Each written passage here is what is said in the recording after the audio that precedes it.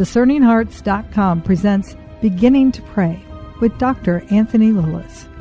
Dr. Lilles is an associate professor and the academic dean of St. John's Seminary in Camarillo, California, as well as the academic advisor for the St. Juan Diego House of Priestly Formation for the Archdiocese of Los Angeles. Through the years, clergy, seminarians, religious, and lay faithful have benefited from his lectures and retreat conferences on the Carmelite doctors of the Church and the writings of St. Elizabeth of the Trinity. He is the author of Hidden Mountain's Secret Garden, a theological contemplation of prayer, as well as numerous other books focused on the spiritual life. In this series of conversations with Dr. Lilles, we focus on Doctor of the Church, St. Teresa of Avila, and her great spiritual masterwork, The Interior Castle. Beginning to Pray with Dr. Anthony Lilles.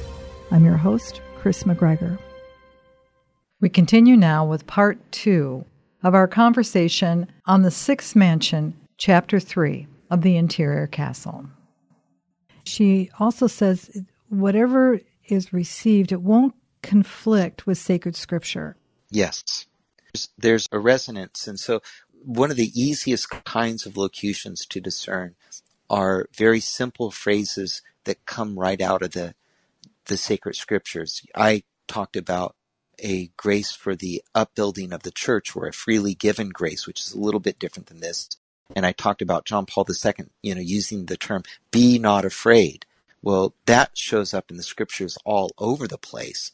You can think about the angel Gabriel speaking to Mary. So his prophetic utterance for the building up the church was well rooted in the scriptures. Well, similar, these are the easier locutions to discern are those locutions that speak in the language of the scriptures. Those are easier to discern from the Lord. The evil one can also use words from the scripture. He's not able to produce the peace that the Lord produces when the Lord speaks to us in the language of the scriptures. She also will go on to show how the enemy can be very subtle in how he works. The thing is, Anthony, they sincerely believe what they're hearing is from God. And sometimes that they may feel it so strongly. But she really goes to show that you have to be careful because, as we know, he comes as an angel of light. Right. You have to be really discerning.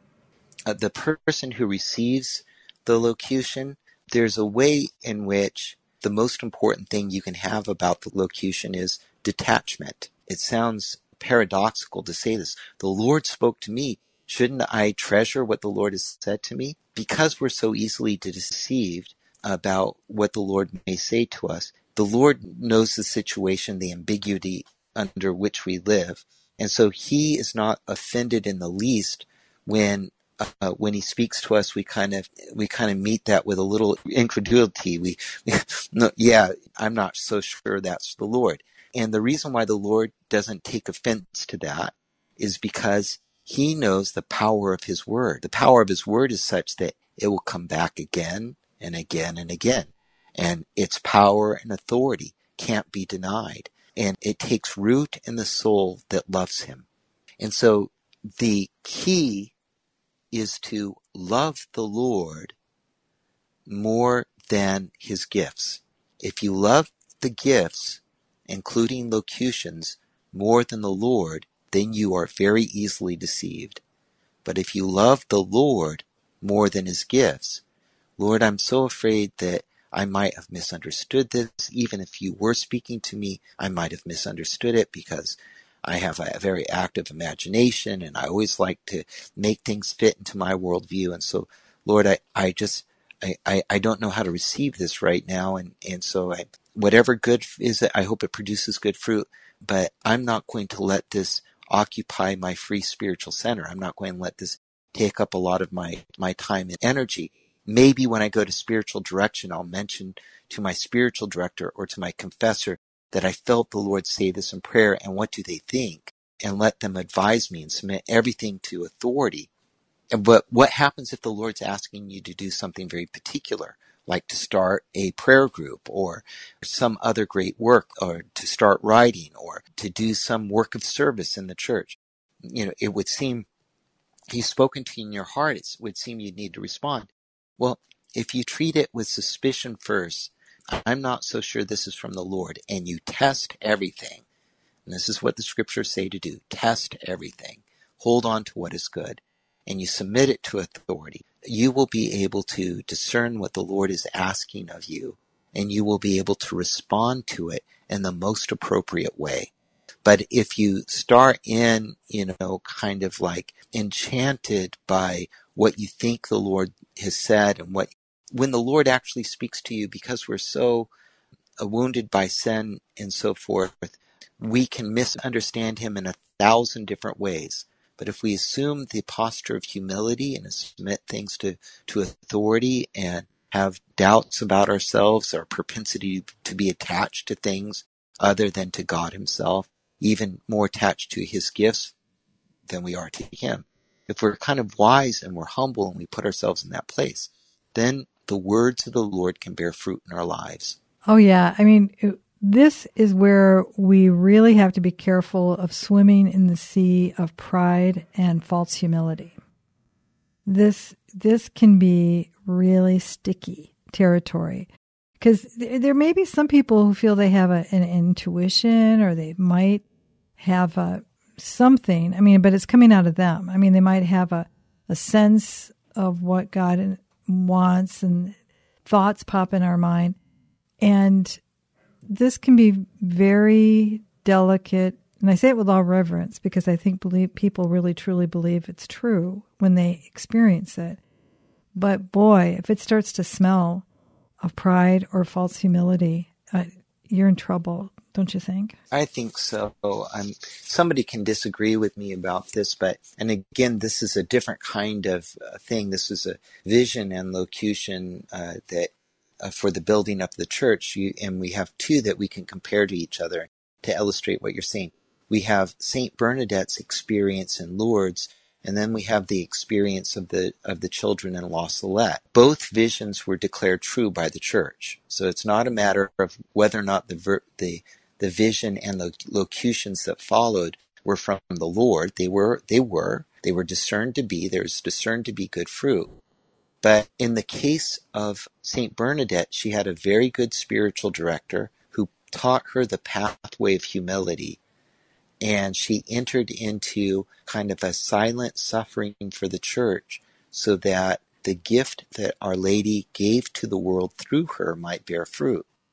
And so Saint Bernadette will die in obscurity in a small convent miles and miles and miles away from Lourdes, where things had taken place. And trust me, that to go to northern France when you're from the Pyrenees Mountains, and generations of your family have only lived within a few miles of the village you're from, to all of a sudden go all the way to northern France. This was like a total journey, like the journey of Abraham, for Bernadette to do that. And she did, and she died in obscurity. Why did God do that? I don't know. But her vision bore extremely good fruit, and still does so today. When you compare that to La Salette, which also had a very powerful spiritual message and did bear some good fruit. But if you look at the visionaries themselves and the people who were immediately close to the visionaries, these people and the vision, at least one of the visionaries, wanted to take financial advantage of what Our Lady was trying to give to the world through that message.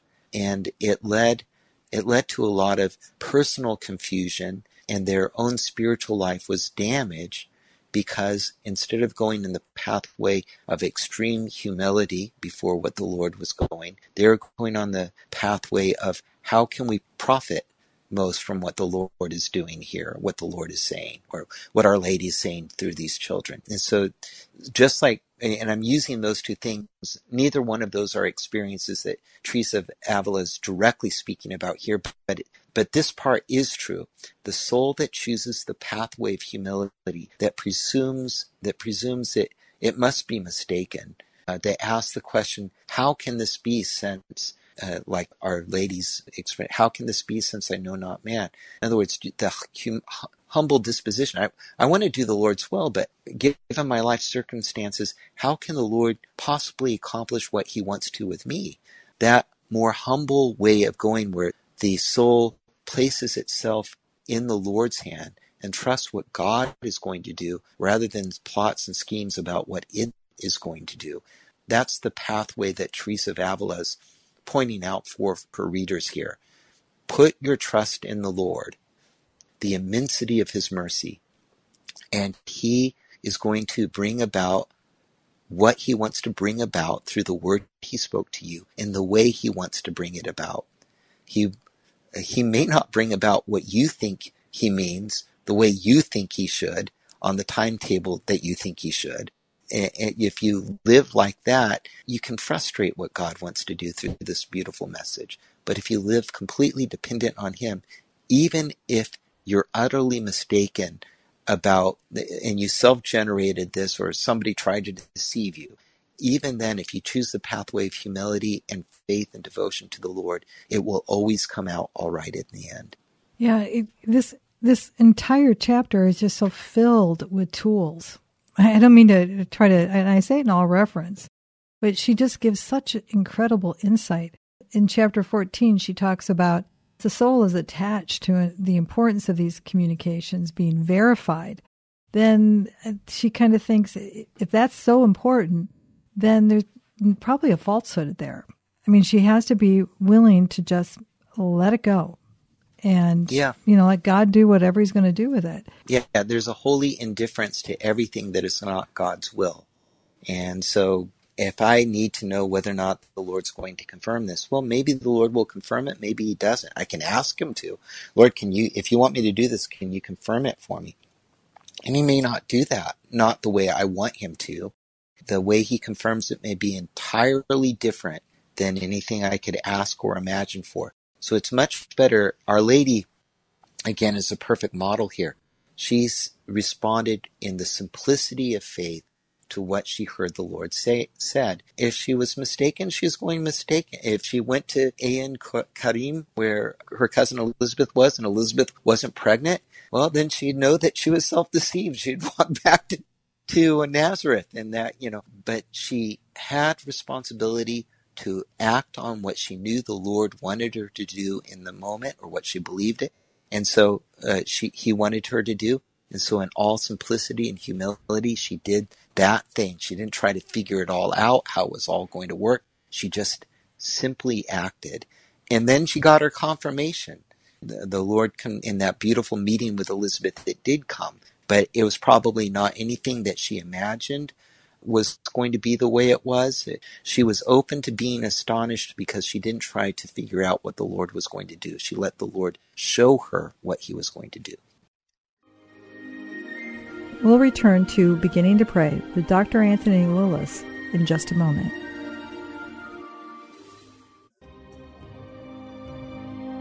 Did you know that Discerning Hearts has a free app in which you can find all your favorite Discerning Hearts programming? Father Timothy Gallagher, Dr. Anthony Lilles, Deacon James Keating, Mike Aquilina, Dr. Matthew Bunson, and so many more are found on the Discerning Hearts free app. Did you also know that you can stream Discerning Hearts programming on numerous streaming platforms such as Apple Podcasts, Google Play, iHeartRadio, Pandora, Spotify, Stitcher, TuneIn, and so many more? And did you know that Discerning Hearts also has the YouTube page? Be sure to check out all these different places where you can find Discerning Hearts.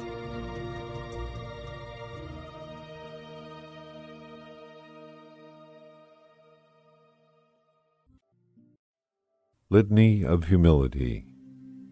O Jesus, meek and humble of heart, Hear me. From the desire of being esteemed, deliver me, Jesus. From the desire of being loved, Deliver me, Jesus. from the desire of being extolled, Deliver me, Jesus. from the desire of being honored, Deliver me, Jesus. from the desire of being praised, Deliver me, Jesus. from the desire of being preferred to others, Deliver me, Jesus. from the desire of being consulted, Deliver me, Jesus. from the desire of being approved, Deliver me, Jesus.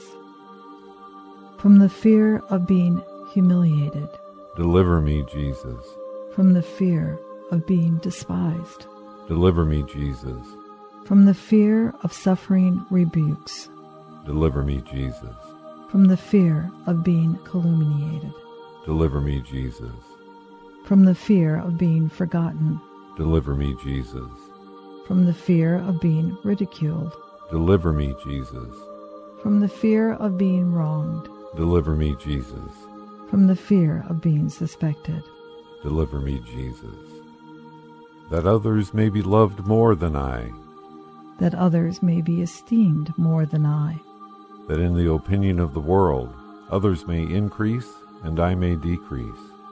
That others may be chosen and I set aside. That others may be praised and I unnoticed. That others may be preferred to me in everything.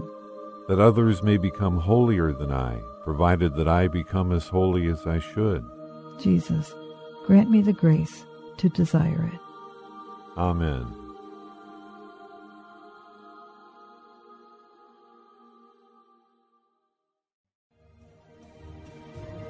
Hello, my name is Deacon Omar Gutierrez, and I want to ask you to support Discerning Hearts in a special way. We, Chris McGregor, the board, and I all know that not everyone listening can help financially. We know we have listeners from all parts of the world, and we have made a commitment since the beginning to make the truths shared through Discerning Hearts totally free. So while you may not be able to contribute financially, what you can do is certainly pray, but also give us positive reviews on whatever platform you use to listen to us. If it's iTunes, Android, Stitcher, or Spotify, however it is that you get these podcasts, or if you're on YouTube and you like our videos, please give us a good rating and write a review. The more good ratings and reviews we get, the higher our profile, and the more listeners will discover us, listeners who may have the means to contribute in the future. Please consider rating us and writing a positive review today.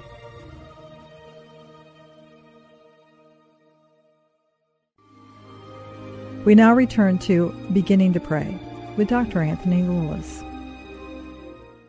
Paragraph 18, too, is very important because she talks about the devil's deceptions and how we may receive something that is of a weighty matter, something very important, or we're called to act upon an act, or especially if they concern a third person. I mean, maybe go tell a third person what the Lord has told them to tell them on his behalf.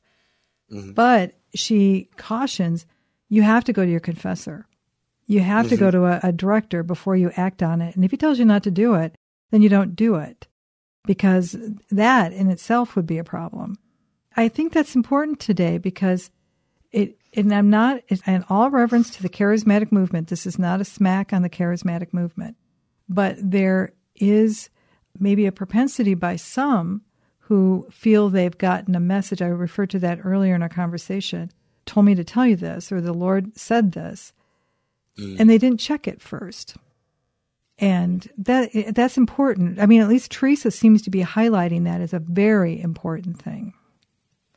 Yeah, oh no, I agree. Although I think the propensity to do that is not only with those who are in the charismatic renewal, but probably just about almost everybody I've ever worked with in the church. It just works a little bit differently. Someone who assumes that it's the Lord's will always to work in a way that is financially expedient is going to assume that it's the Lord's will that they go tell so-and-so such and such about something because this is the financially most expedient thing to do.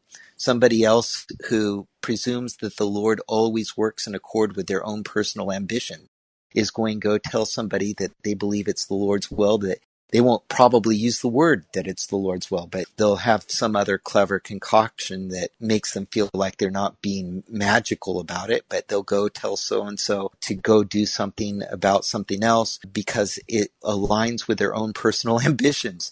They mistake the word of the Lord for their own personal ambitions, or for what's financially expedient, or for the business model that they believe the church should operate under. And so we do this in the body of Christ very, very frequently. The thing about the charismatic renewal that probably throws people off just a little bit is because normally it does come out of prayer in a way that maybe some of these other things that it's God's will that you do it this way. You got to just do it this way because, but why do I need to do it this way? Is because this is the business model that we're using and God wants us to use this business model. Mm-hmm. Well, somebody who's a little spiritually mature is going to go, boy, I don't know if they spent a lot of time in prayer when they proposed that to me.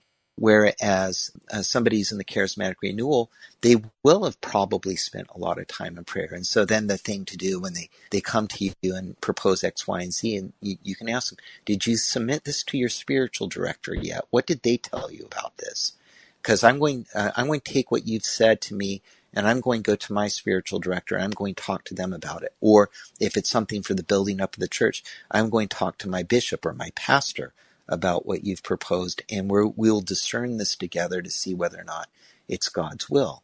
And again, this gets back to what I was saying before. If you choose the pathway of humility, and you simply humbly act on the things that in a spirit of humility, then submitting this to somebody in spiritual authority, it isn't going to be a big drama for you. You're going to be inclined to do it because you'll be inclined to want to know what the Lord's will is, and you'll also be wise to yourself and your propensity to self-generate stuff that you want to have be your own way. So that this problem that she's talking about with souls who are in this advanced state, it is true, souls who are in the charismatic renewal can also kind of struggle with this.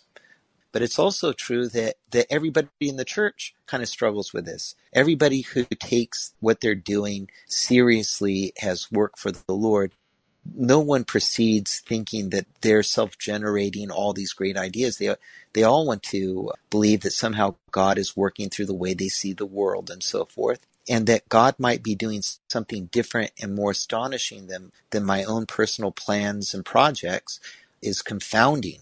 And so very few have the humility to allow the plan of the Lord to confound them and to make them rethink everything that they thought the Lord was about.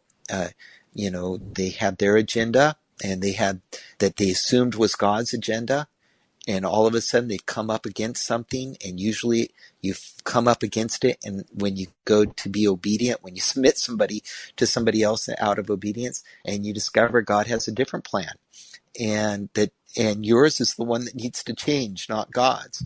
Well, if we can get into that space, then the deceptions of the evil one or things that are self-generated by our imagination can't do the harm they might otherwise do in the body of Christ. I can't help but think just real quickly of a saint that Teresa was familiar with, if I'm not mistaken, and that's St. Catherine of Siena. And one of the most powerful things I've ever read, and I thought it was such a gift that she revealed this, was in the dialogues. And I'll make it real quick, but it was where Catherine, as you remember, she had this, felt that she had this ability to be able to look at a person and determine what the course of their life, what it would become. And she, in the dialogues, I think it was number 8, I can't remember exactly, but she said that she was thanking the Father for that. Oh, Father, thank you for this wonderful gift because, I can really help a lot of people and I'm so humbled to have this. And the Father said to her, I didn't give you that gift. And she went, what? I mean, essentially, I'm paraphrasing, but she went, what? And he said, all I've asked you to do is love, give, and expect nothing. That gift came from the devil. And she stepped back and she thought, oh my goodness. And it's because it instilled in her a type of pride where she could sit and tell people what was happening, and it wasn't from God. If a doctor of the church can have that experience, all of us that need for testing and for listening, that's why it's so incredibly important, isn't it? Yeah, your story illustrates this kind of way that the ways of the Lord confound us and how his thoughts are so high above our thoughts. And our agendas are always too small for him. And what he asks for us, from us, and in his gifts is very, very simple. Recently, I watched a beautiful film about Giuseppe Moscati, Saint Giuseppe Moscati. And I know very little about his life apart from watching this video by Ignatius Press. But here was somebody who did just what St. Catherine was told to do. He simply loved those that were given to him to love the best he could under the circumstances they were in. He was a medical doctor, and he took care of a lot of people, but especially the poor. And as he responded to the graces that he needed to respond to in the moment that he needed to respond to, this beautiful work God did in Napoli was able to unfold. I think that's the way the Lord likes to work in our lives. He gives us what we need, when we need it, the way we need it. We submit it to our friends, and our spiritual directors. We try to discern the best way forward that we possibly can, and we be humble. But if Giuseppe Mascati tried to map out his career when he was in medical school and to where the Lord was going to put him at the end of his career in serving the poor, he would have never gone there. He was a man who was open to surprises, open to being astonished and confounded by the Lord's way, and then would submit to what God was doing in the moment. And the best way to receive these locutions is kind of with that kind of obedience of heart and humility. The tail end of this particular chapter of The Way of Perfection, she actually gives a list of careful considerations. If things fall in this particular line, if you contemplate this, then you can begin to become assured. Like in number 20, she said, and you mentioned this before, the clearness of the language. The words that are divine are so distinct, and the hearer remembers them. If there were a syllable missing and what words were made use of, even though a whole sentence was spoken, it's that simple. They will remember that. Yep. The other thing about when it's the word from the Lord that she highlights in this part, and we haven't talked about yet, when the Lord speaks, one of the reasons why you remember everything he says the way he says it, with virtually without any real effort, is because what he says is more than what the words convey. And so you remember the words because the words are more meaningful than any other words that have ever been spoken to your soul. They contain things that your mind simply can't exhaust. And they fill your life with meaning. They change your judgments about what you're seeing and the way you're acting, the presumptions you make. They humble you. And at the same time, they give you confidence and they reassure you about God's love and his plan and that he has the power to complete what he's going to complete. And all of this comes all at once. The word of the Lord spoken in our heart fills our hearts with rich meaning that purify us and intensify us all at once. That's the power of the word of the Lord in our lives. We'll continue our conversation on the Sixth Mansion, Chapter 3, in our next episode. You've been listening to Beginning to Pray with Dr. Anthony Lilles. To hear and or to download this conversation, along with hundreds of other spiritual formation programs, visit discerninghearts.com. There, too, you will find an audio version of The Interior Castle by St. Teresa of Avila, the masterwork in which this series has been based. This has been a production of Discerning Hearts. I'm your host, Chris McGregor. We hope that if this has been helpful for you, that you will first pray for our mission. And if you feel us worthy, consider a charitable donation, which is fully tax deductible to help support our efforts. But most of all, we hope that you will tell a friend about discerninghearts.com and join us next time for Beginning to Pray with Dr. Anthony Lilles.